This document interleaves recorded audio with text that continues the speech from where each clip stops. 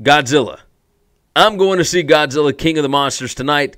I've got it planned perfectly so I can go see the movie and then get back right in time for the second half of the NBA Finals game.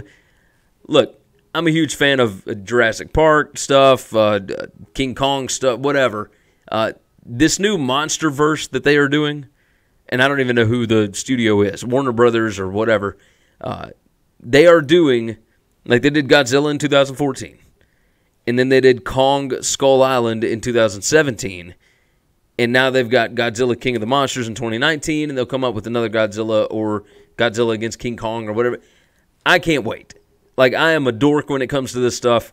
Absolutely love it. So I'm going to see that. But then I get on Twitter today. I'm kind of going through seeing what the reviews are like, et cetera, which are not great. But, I mean, hell, I'm a fan of monsters blowing shit up, so I'm good with that. But yeah, I see today that they are releasing a new Rambo movie. And it's going to be called Last Blood. Now, the first Rambo was released the year before I was born, in 1982. And obviously, I had a good run there. I think the second one was 85, and then the third one was 88. And then they did John Rambo, which was number 4, which came out in 2008. And it got like a 37% on Rotten Tomatoes, which is terrible. I don't know how much, I don't know how many more stories you can create with John Rambo, but I'm sure this one will do well. It comes out September 20th. Rambo Last Blood.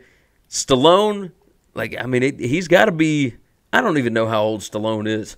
Let's see. I did not get to do as much show prep today as I wanted to. The power has been out at my office. So, yeah, it's been a little shady. Yeah, Sylvester Stallone is 72 years old. Still doing action movies. So, cheers to him.